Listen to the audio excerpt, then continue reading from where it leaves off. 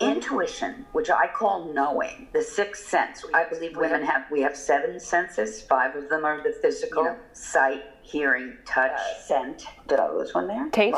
Yes. Okay. But we have two spiritual ones, and I call it's knowing, the sixth sense, and the sense of wonder, which is the seventh sense. And intuition is always trying to speak to us. Animals survive on intuition, and women thrive on intuition. But we're so used to second guessing ourselves that we don't trust it. This is what we want to do. This is what we want to encourage every day, is trust yourself in just little ways. Let it be your creative science experiment. The intuition can come to us in many ways. I call her she who should be obeyed, because she is always looking out for us. And it can be a whisper, it can be a shout, it can be something that you hear in a song, it can be a physical feeling. Many people want to navigate life with peace and joy, but struggle to connect to their intuition. They find themselves overwhelmed, burned out, and frustrated. My name is Francesca Phillips, and I'm obsessed with spirituality and psychology and how the two can intersect to help you live a successful and intuitive life. Each of us can accomplish amazing things through balance and healthy habits instead of burnout.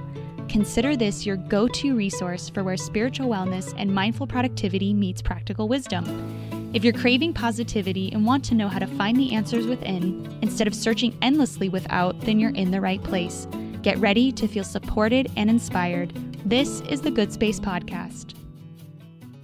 You're listening to the Good Space Podcast, episode number 6. Before we dive in, I want to give my warm appreciation to our reviewer of the week, Miss Boston 23.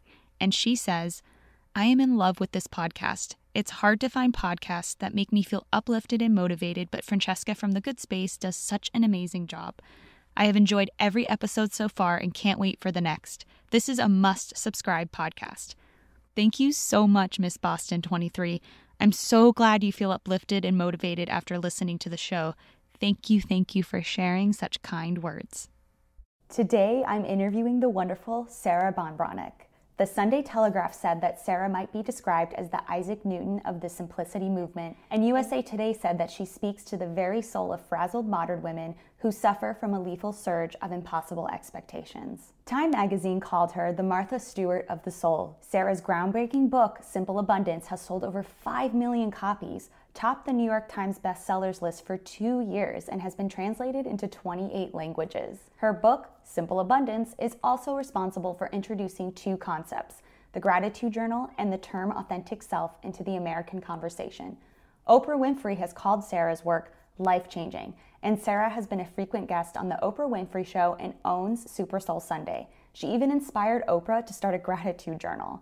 Additionally, Sarah has been a contributing editor of Good Housekeeping and a nationally syndicated columnist for the Washington Post Writers Group, and was named as one of the 15 women redefining what it means to be 50 today by More magazine. Simple Abundance has changed and touched my life for the last decade through breakups, moves, and career changes. So I'm honored, excited, and grateful, Sarah, that you are taking the time to chat with us today. It's kind of crazy to think that, we're going into 2020, and it was such perfect timing, I feel, for Simple Abundance, because I've been reading it for basically 10 years, and every time my friends have been going through something or they need something that helps them feel understood, that was always a book that I told them to buy immediately. So perfect timing.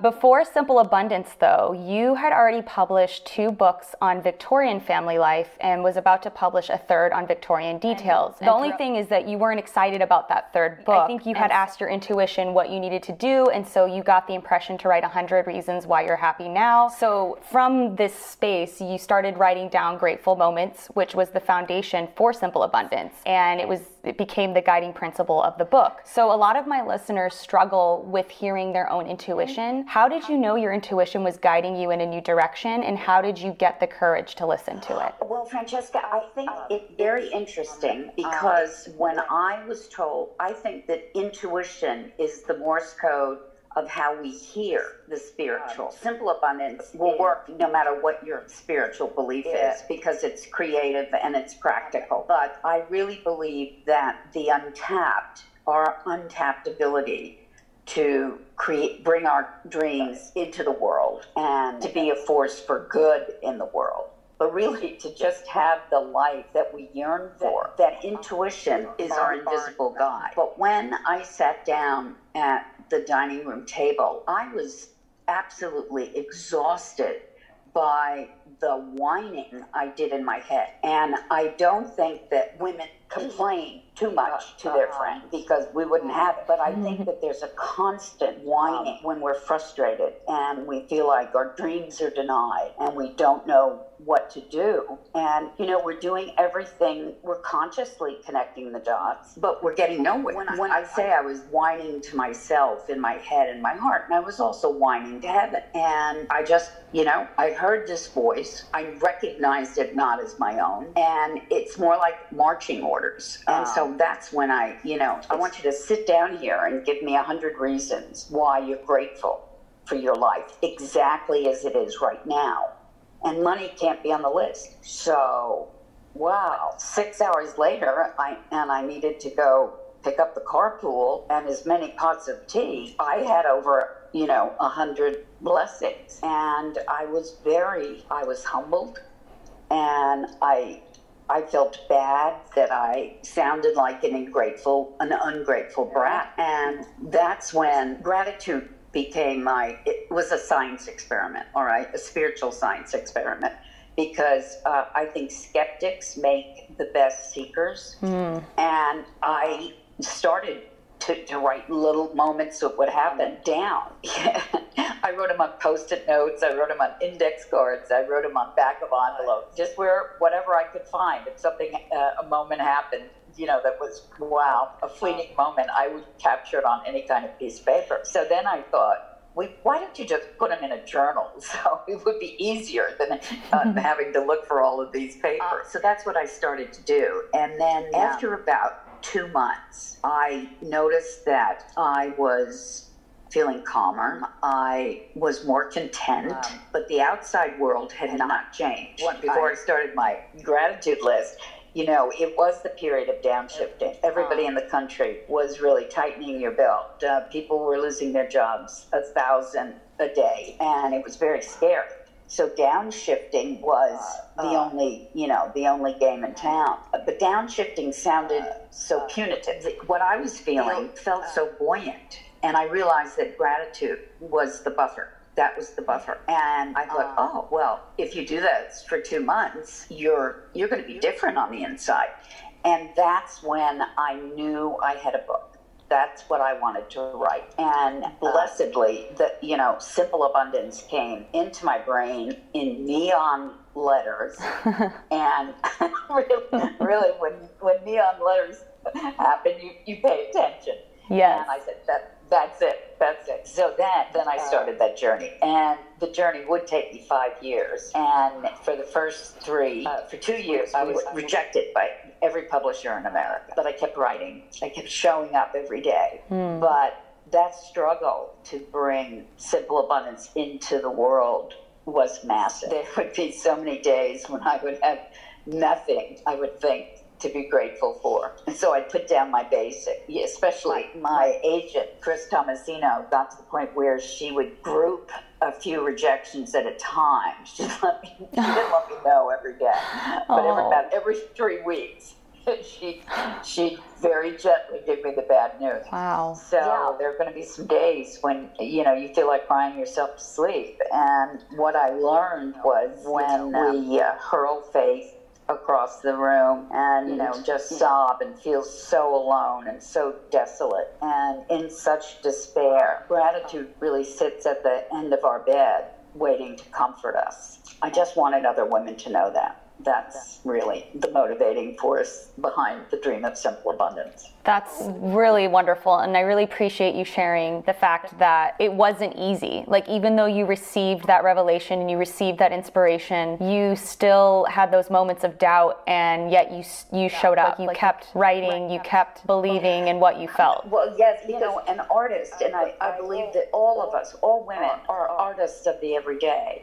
You are an artist in what you create for others, in your website, in your positive encouragement. I mean, those are your paint colors. And so we're artists of the everyday. And we have to understand that, first of all, that seems very radical. And if you've not grown up in a creative environment, and most of us haven't, unless, you have a gift, you dancing from the time you're 2. But, you have to. We don't think of ourselves as artists, but the everyday is the canvas. Every day is the canvas of our lives. But when you give yourself over to the work, you surrender to the work. I love Madeleine L'Engle, the author of A Wrinkle in Time. She was rejected 20 times for that book. She had a very strong faith, and she has a wonderful book on faith and art called Walking on Water. But what she says is, you have to be willing to be a servant of the work. And I think that what that means in our lives is you have to be willing to do it. You have to show up. You can pretend you're a temp. You're a creative if you're not, and we go through these periods when we don't feel creative at all. And we're dry, and we just want to give the whole damn thing up. If you pretend this is acting, I'm just a creative temp. I'm just holding it back until the artist comes back. I'm holding the space for it. So you get to those days, and you think, I have nothing to be thankful for. I was just turned down. What is this, 20th? Is this 25? Why am I doing this? This is ridiculous. And you've let me down. I mean, what the hell? This has been going on for 2 years. Those are the nights, you write down my daughter, her health, my husband, his health, my health, the cats. I'm able to do this. I don't know how much longer I'm going to be able to do it, but tomorrow is another day. And so you have your basics there. And there have been so many times in my life when I've gone back to my basics. But that's what gratitude is. That gratitude is the foundation that can fuel your creative energy. Oh, I love that, because with a lot of my audience, we definitely talk about the importance of the foundational habits. I love morning routines, and gratitude is definitely a part of that. I just love how beautifully you put that as women, we're artists of the everyday, and that it takes going back to those basics and really just having that faith and continuing to keep doing the work and being a slave to it, even if you don't know when or how it's going to happen. And so it ties it in nicely to my next question. In a December entry in Simple Abundance, I was reading it at some point this month. You said, for women, big things are expected of us, and we better be about it. We need to take care of ourselves so that we have the strength and patience to care for who and what we love. So what does your morning routine look like, and why is it important to you? I know you said gratitude, and I just wanted to see if there were other things that you did and why. I mean, the morning is where we start our day. The morning can determine how the rest of the day is going to flow or not. Because we live in such a different world today than it was in 1995. And I'll get to the morning routine in a minute, but I just want to mention that the world we're living in today, the 24/7 breaking news culture that we are existing in, the social media mirage of perfection, and it is mirage. We can't be perfect. Even the great creator, after the world was created, said it's very good. But no, women, we will be perfect if we're trying anything. Yes. Which of course is the secret saboteur. We are so skilled at self-sabotage. But I start my day, I'm not connected to the world. I wake up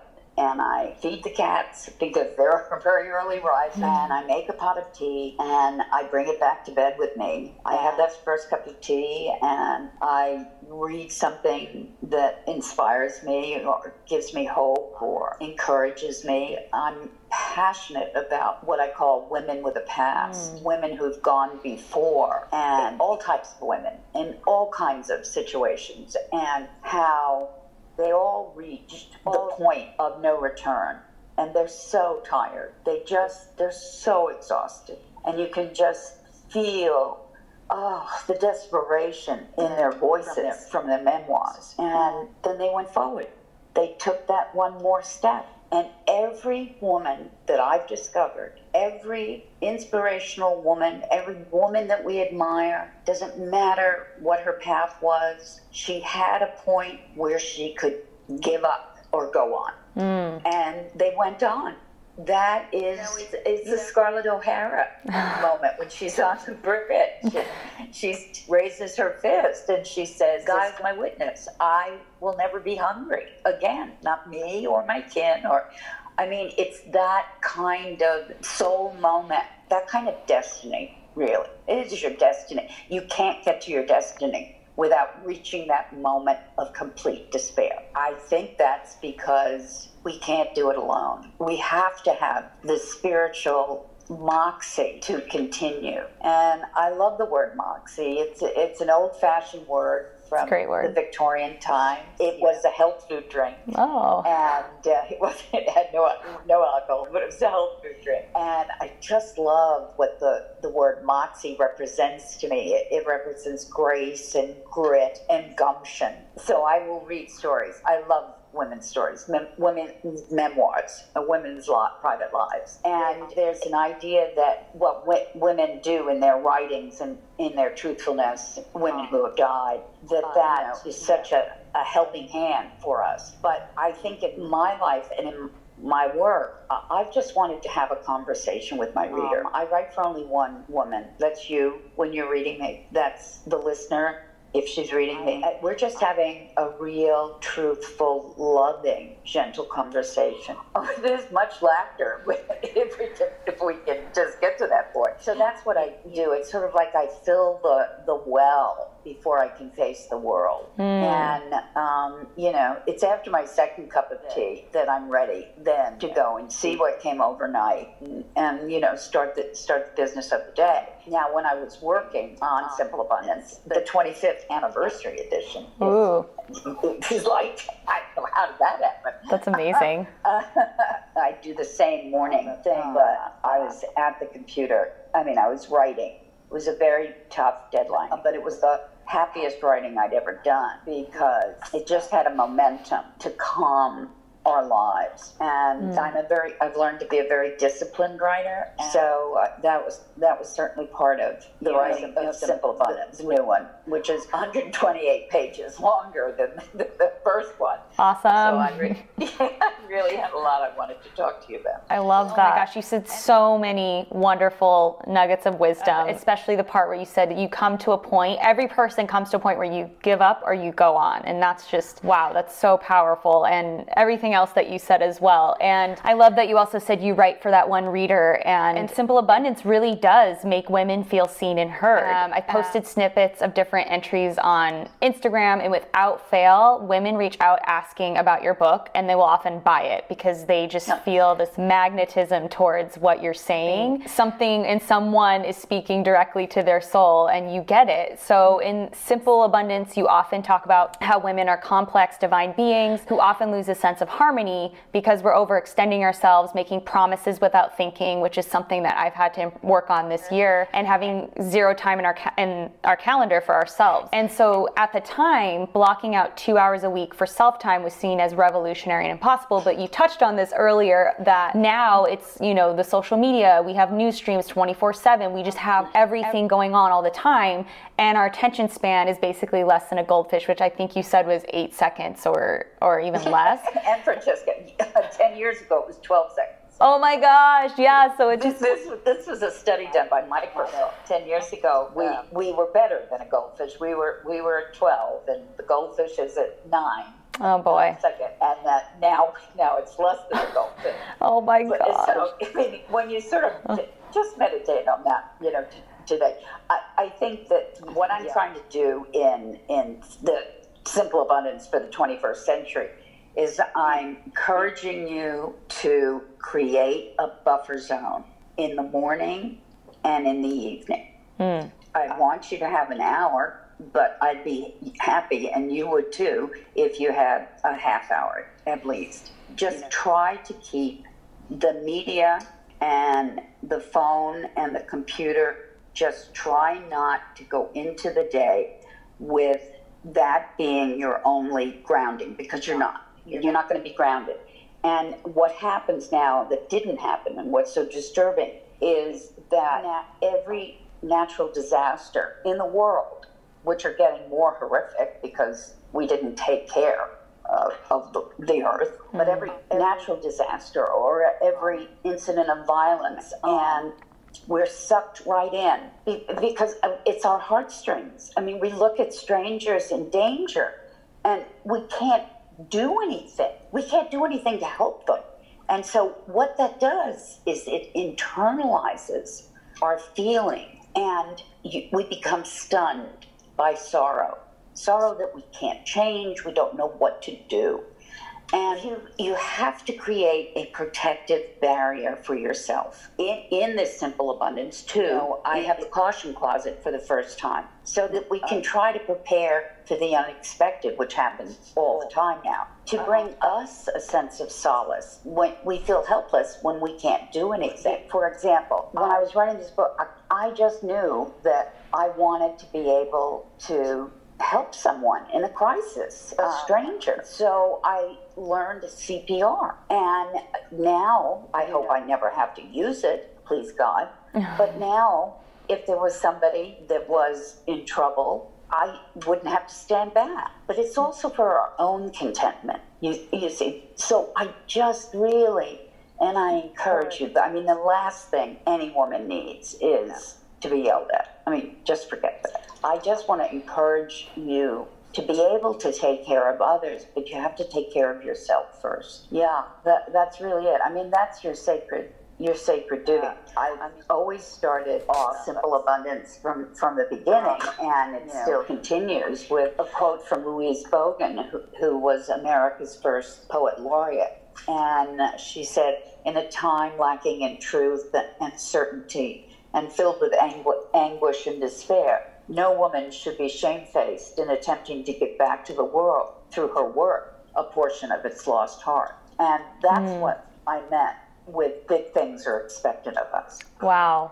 that is so powerful, and I love how you really took that to heart and have shared it with so many of us. And what it sounds like, it's just finding that buffer zone, like you said, and making that space in your life so that you act from stillness rather than just being reactive to all the busyness around us, which I love, and that gives us so much power. It gives us a lot of power to be able to create a life that we love. One thing, I think this was on your site, which I just loved. It said the world needs dreamers and the world needs doers, but above all, the world needs dreamers who do. And I feel like that is absolutely the people that I interact with on a daily basis and that I talk to a lot and who really resonate with this message. So what is a dream of yours right now, and what are you focusing on most these days? I know you just released the 25th anniversary version of Simple Abundance, but what's next? What's happening now? Normally a book takes 2 years. Publishing houses like to have 2 years. But I really felt, and it was a passion, that this book had to be out now, because we all need comforting now. We need somebody to say it's going to be all right. It is, I promise. I don't know how, but I know it's going to be all right. You're going to be all right. So it was a really rushed deadline. But when I think of the dreams that I have right now, I want to recreate a home for myself, a real home, and I want to go back to a rural life. One of the reasons that I so love England, where I had a life for 10 years, was it was very rural, and I could see sheep outside my kitchen window in the field. And I love horses. And I want to get back to writing. I've had a screenplay that I wanted to do for many years. Wow, that's great. I'm going to experiment with that. My work is going to be, getting the message out to women that you are so important. You are so, you're so beautiful. If you only knew it. You're so amazing. I'm in awe of you. You do so much for so many people every day, and I really respect and admire you, and I really want to share those stories of the women who have gone before, because they are our legacy. We can think of them as they are like our great grandmothers, our great grandmothers. It doesn't matter who they were, but we can claim them. We can claim their truth and use it to help ourselves. Wow. And, I just want to say, turn your computer off at 8 p.m. Please. Okay. Please. I'm going to start doing that. She said so many things that just resonated so much, and I know we have a little bit over time, but what would you say to someone eager to accomplish something great in their life, but who may feel unclear, overwhelmed, or discouraged? Well, let's go back to your intuition. Okay. In the beginning of our talking, I said it wasn't intuition that sent me to the dining room table to write out the gratitude list, but intuition, which I call knowing, the sixth sense. I believe we have 7 senses. 5 of them are the physical, sight, hearing, touch, scent. Did I lose one there? Taste. Yes. Okay. But we have two spiritual ones, and I call it's knowing, the sixth sense, and the sense of wonder, which is the seventh sense. And intuition is always trying to speak to us. Animals survive on intuition, and women thrive on intuition. But we're so used to second guessing ourselves that we don't trust it. This is what we want to do. This is what we want to encourage every day, is trust yourself in just little ways. Let it be your creative science experiment. The intuition can come to us in many ways. I call her she who should be obeyed, because she is always looking out for us. And it can be a whisper, it can be a shout, it can be something that you hear in a song, it can be a physical feeling. You can feel nervous. Anytime you're about to make that creative leap, you get nerves. You get nerves in your stomach. You get, oh my God, I can't do this. And again, so many actresses know this. You literally are frozen with fear. It's the next step, as it was before. It's the next step to the stage. And that becomes a creative energy that is the power of their performance. So you feel jittery, or you just sometimes, of course, my favorite way is the sense of calm. I don't believe that intuition, unless it's in our life-saving mode, I believe that our intuition is calm, is a sense of calm. This is going to be all right, but I just know. And women will use intuition if they're married and they have children. They will use intuition for their children, but they don't use it for ourselves. And all I can say is listening to your intuition. After gratitude, becoming comfortable with your intuitive self, honoring your intuitive self is the second most important thing that you'll ever do to keep yourself whole, to find your authentic self. And all dreams are big. All dreams are big, especially the one that you have. And I mean you as a woman, Francesca, but I'm also talking to your listeners. Yes, absolutely. Simple abundance was huge, but I didn't know that. I did not know that. Wow. I believe one of our greatest blessings is that heaven, that the spiritual and creative world, they operate on the need to know. You don't need to know how hard this is going to be. Ooh. All you have to do, because if you did, you would never do it, let me tell you. Oh my gosh. That's why it's the next step. Wow. You know, yeah, that's it. That's really the secret. You can never break it up into enough mosaic pieces. So that's not your job.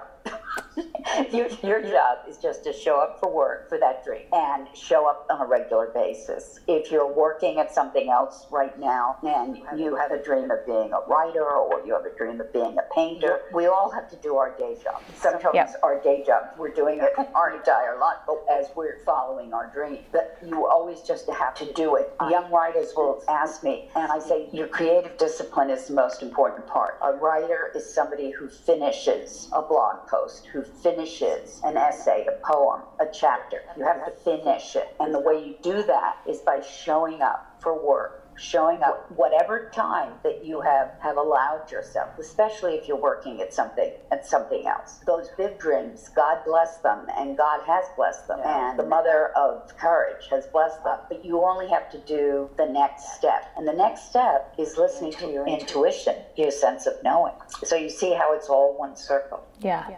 Yes. Oh, wow. You said so many wonderful, wonderful things. And I thank you so much for talking with me today. And I know that anyone who watches this is definitely going to be inspired. And I'll make sure to link Simple Abundance and other books as well in the comments. And is there anything else you want to add before we sign off? Just God bless you all. You're amazing. You're amazing. The world needs you. Go do amazing things. Thank you so much. Thank you. Thank you. Now it's time for an affirmation. I am connected to my intuition. I allow myself to receive and follow its guidance so I may direct my life according to my highest self. Thank you for listening. I hope you enjoyed this interview. Take a look at the show notes if you want to read the affirmation you just heard, connect with Sarah, and links to everything we mentioned. If you learned something new today, share a screenshot of the episode with your takeaway on Instagram and tag @FindYourGoodSpace. I love resharing. And if you think other people would benefit from this information, don't forget to subscribe and leave a review. See you soon.